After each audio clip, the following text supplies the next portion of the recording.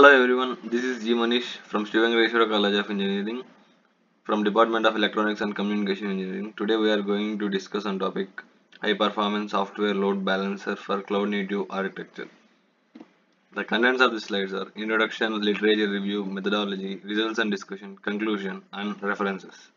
Coming to introduction, load balancer is a critical component of modern IT infrastructure that helps distribute network traffic efficiently and intelligently across multiple servers or nodes. It acts as a mediator between clients and servers, routing incoming requests to most appropriate servers based on various factors such as server capacity, performance, and availability. Load balancer ensures that no single server is overwhelmed with traffic and helps improve application availability and scalability and performance.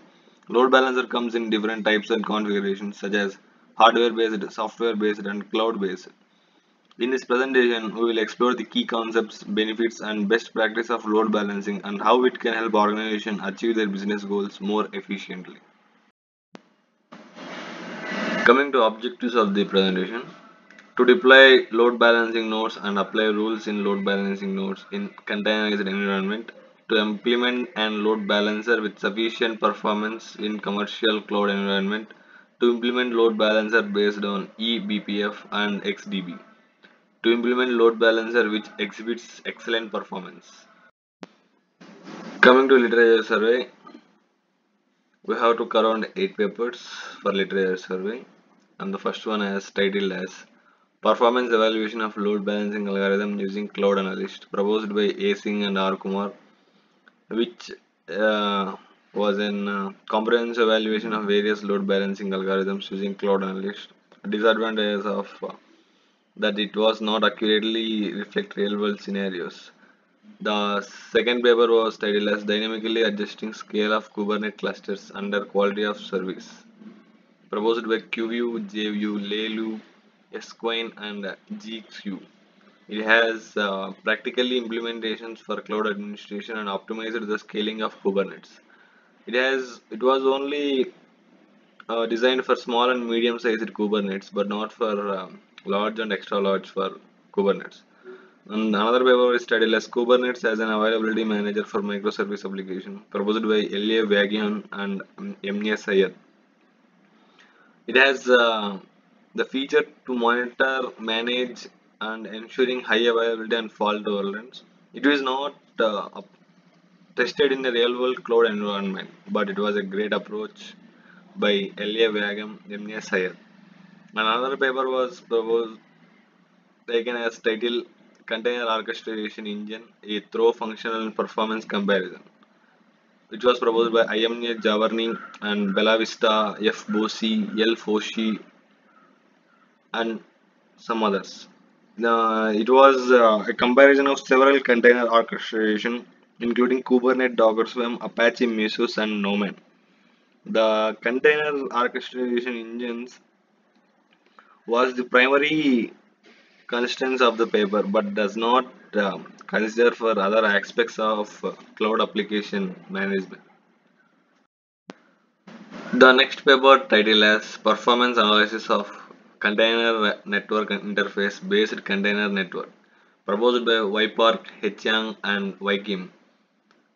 It was an in-depth analysis of performance of container network interface based container network. The experiments conducted are on specific set of configuration and workload types.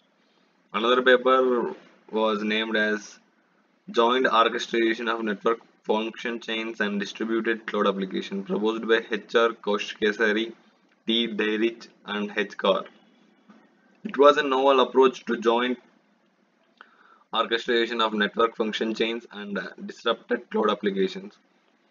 The authors did not compare their proposed approach with other existing approaches for joint orchestration of network function and distributed cloud applications. Another paper is titled as Implementation of an Edge Computing Architecture Using OpenStack and Kubernetes, proposed by E. Christiani, C.T. Young, Y.T. Wang, and C.Y. Huang. It was in implementing an edge computing architecture using OpenStack and Kubernetes. The paper did not provide any detailed analysis of the scalability of their proposed architecture. Another paper titled as Next Generation Cloud Computing New Trends and Research Directions, proposed by Varghese B and R Booyah. It provides a comprehensive review of the latest trends and research directions in next generation cloud computing, but does not present any original research which may limit its impact and appeal to certain readers.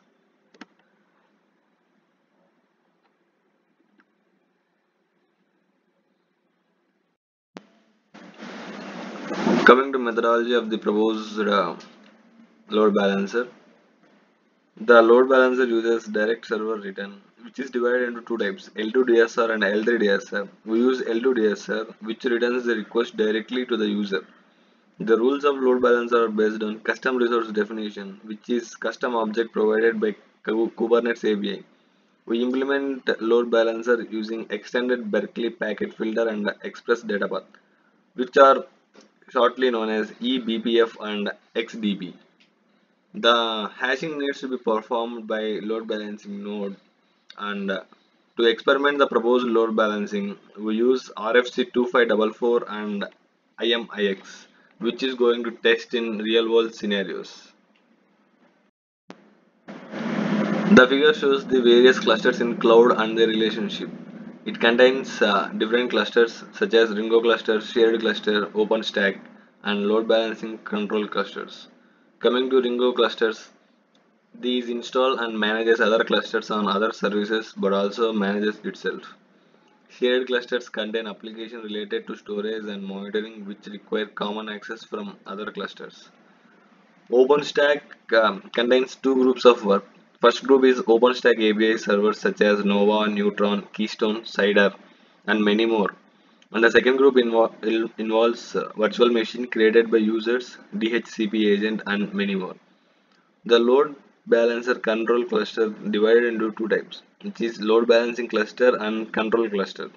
So that when a problem occurs, the load balancer will remain unaffected.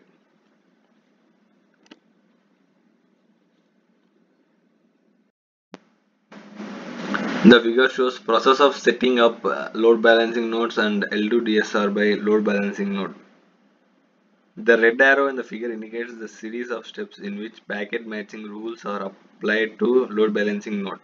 The blue arrow indicates a case in which inbound traffic destined for VIP of load balancing node A is forwarded to virtual machine A1 by hashing algorithm. Hashing algorithm takes place a crucial role in our load balancing. However, to arrange entire hash table, a virtual machine can easily join and leave the real target pool. So, rules in each hash table can be replaced frequently. If one virtual machine entry added or deleted from hash table, the position of other existing entries may change. This is called hashing disruption. To solve this, we use maglev hashing mechanism. It allows location of existing entire to change as little as possible when new entries are added to hash table or deleted. By default, the number of virtual machines that our hash table can support is 4096. As RFC2544 define, we has constructed experimental environment by connecting two servers with single switch. We tested 64, 128, 256, 512, 1024, 1280, 1510, total 7 frame sizes. The switch connecting each server acted as a bridge that only flooded incoming packets to the port connected to the other server. The performance is tested in real world by using IMIX. Coming to the results of our presentation, the graph 1 and 2 shows throughput at L2 and L1 levels in BPS. The graph 3 shows the performance of each frame size for TCP traffic at L2 level, which are almost same as 1. The graph 4 shows the result of graph 1 in terms of PBS. The proposed LBN was only approx 24% lower than the realistic maximum performance. When frame size was 128, the difference was 3%. The performance is constant at larger frame size. In worst case, the performance of LBN was 16 times better. We even tested our LBN in IMIX. The graphs 5 and 6 shows BPS and PPS result for IMIX traffic. The proposed LBN was 27 times better. The applications of our load balancer are web application, API server, database server, video streaming, gaming services, and file sharing applications.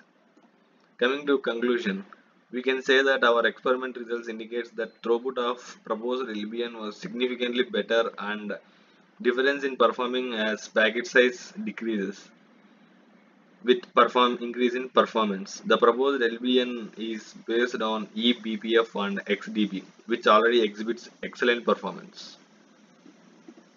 Thank you.